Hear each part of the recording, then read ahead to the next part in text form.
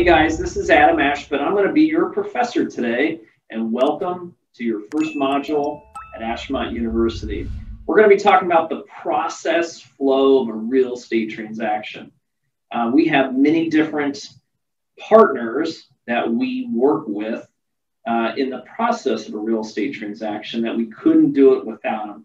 And we're going to go by step of what they do, a little bit of background of what they are, what they do to help you. The metaphor that I always use is that I always feel that we're the quarterback of the real estate transaction, and we need to facilitate and keep the glue that keeps the process together to make sure we get to that finish line.